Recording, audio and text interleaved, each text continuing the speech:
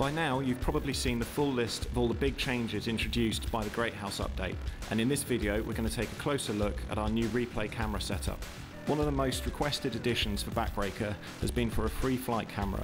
This camera lets you position your shot anywhere you like on the field. You can zoom in and out and rotate the camera to get the best possible view of the action. You can even adjust the height of the camera using the D-pad. It's useful for following the action and creating really cinematic shots. We've added a camera on each sideline and one covering each end zone. Like the free flight camera, you can zoom in and out while sliding the camera along the edges of the field. To get a quality action shot, you should try out the ball lock feature.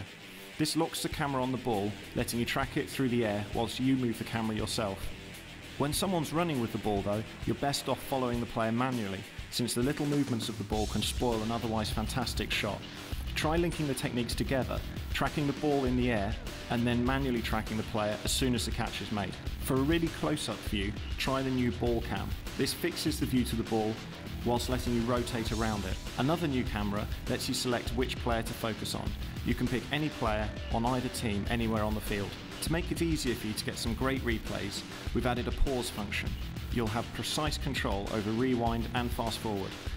In addition to all these new cameras, we've still stuck with the traditional action cam that was in the original version of the game. For those of you who have already been recording replays and uploading them to YouTube, you'll like the fact that the on-screen display can be stripped from the footage, allowing nice clean videos. And because we realised that so many cool things happen in Tackle Alley, we've added the replay system in there as well.